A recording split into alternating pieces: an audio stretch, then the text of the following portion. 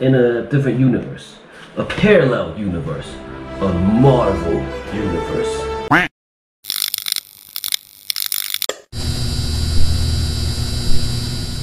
What is up, noobs? Yes, we are here today for another episode of speedsoft.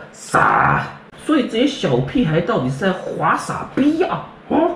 So yes, I had people asking me about this, so I'm making this video. But please keep in mind, far from being a pro, I'm just sharing what I know and my experiences.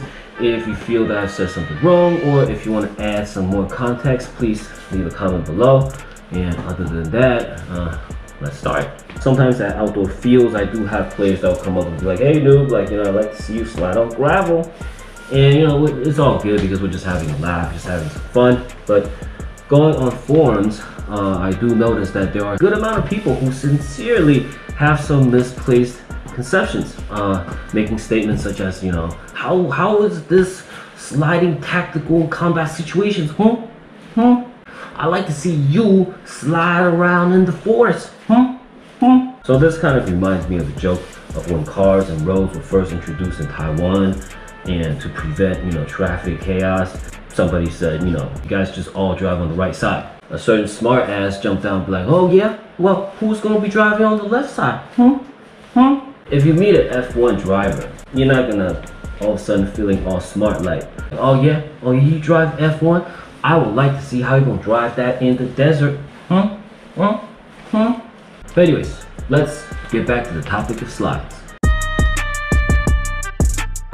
So I see many players use paintball knee pads. First of all, this definitely has been influenced by players from abroad, who in turn were influenced by paintball players. Now, don't forget, paintball fields are covered with real or fake grass. EU SpeedQB even like waters the ground like between games.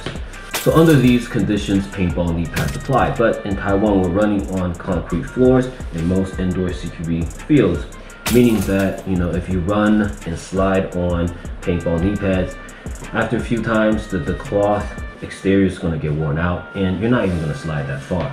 So for us here, you need to find plastic covered, plastic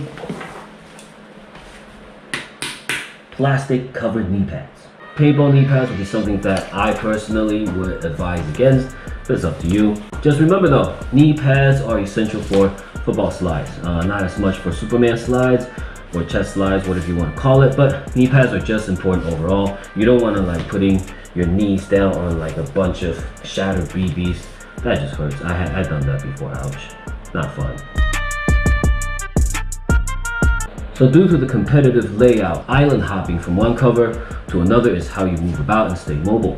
It's the most efficient and quickest way to go from one cover to another compared to the usual like running and then like dabbing to a stop. Sliding creates a smaller hitbox for you while keeping the momentum of speed in a short period of time and distance. Also, comparing to dabbing to a stop while shooting on the move, where the accuracy is drastically affected every time your foot steps down, the only way to improve accuracy is for you to slow down. When you dive, after the initial shock of impact, you have a relatively more stable shooting platform and maintaining speed and momentum while you're sliding into the next cover.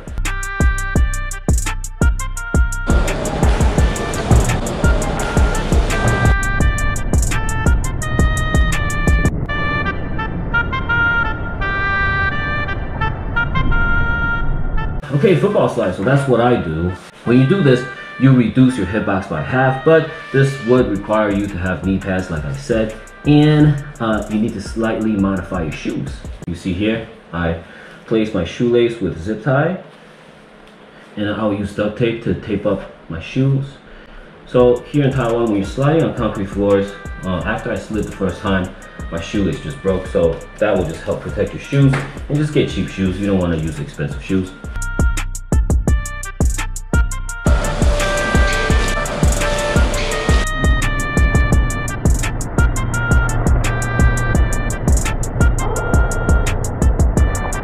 Okay, so Superman slide, be mindful of your gear. So if you got like a vest or a chest rig, it's not gonna work. It is possible to shoot while Superman sliding, but depends on what gears and guns you're rocking. If you're running with a pistol with a mag adapter or HPA or like AG with stock, it's going to be a little bit more difficult. So you just got to be very mindful of your gun when landing. Okay, so that's why you see Emman here sliding while shooting, because he's running a pistol with a regular mag.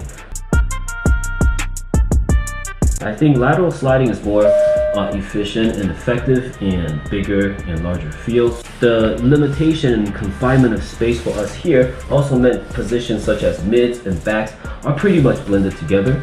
There isn't that big of a distinction between these two roles.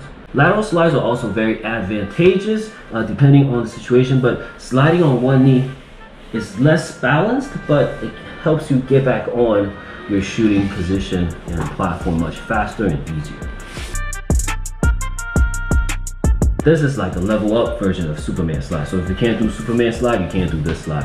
But it's very particular on your gear. Again, same thing. What this is basically your initial Superman slide. You jump in, right? After you landed, you keep your gun pointed forward, but then you push up with your leg. You can use your legs and push yourself up to like a very good position to get that angle on somebody. You don't want to dive in and pop with your gun pointed down and boom, your gun's done. So usually what they do is you dive in and then you put your hands down and gun up like this first. You land like this. But anyways, yes, that's it on sliding, and I'll catch you guys on the flip side.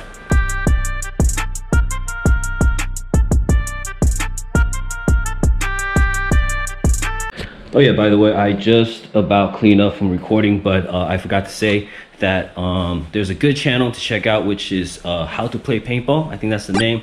But this guy breaks down on a lot of techniques and drills to run, how to practice. So it's really good if you want to practice your tournament and your skill set. All right, so go check him out. I'll leave the link to his channel, and I'll see you guys later. Peace.